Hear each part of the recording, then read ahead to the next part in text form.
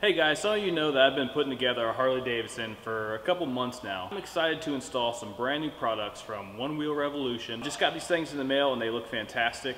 Rob has sent me a crash bar along with some crash pegs and a skid plate. I don't know if you guys know Rob or not, but all his stuff is super nice. His bikes are perfect, so I can't help but think that his products are going to install the same way. Check it out as I install this stuff on a 2017 Harley Davidson Roadster.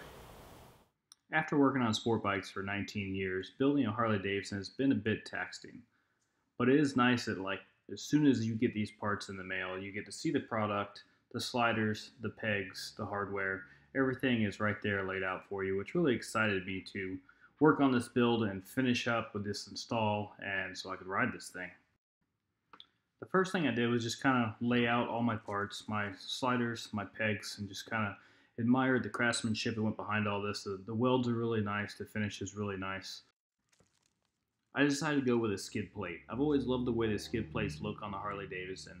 It always gives you a really nice place to put sponsor logos or your own logo, some websites, or a big smiling picture of your face as you're doing a wheelie, whatever you need. As I finished up my skid plate and installing my sponsor logos and whatnot, I jumped right into the instructions just to see what I was getting myself into.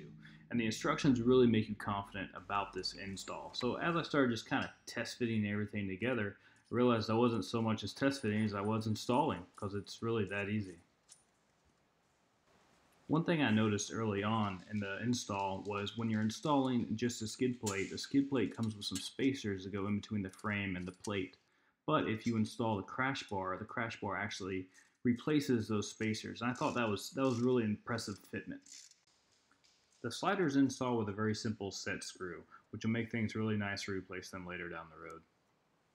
Lastly, I decided to install what I would call crash pegs, because not only are they pegs for standing, but they protect the bike once it rolls over on its side.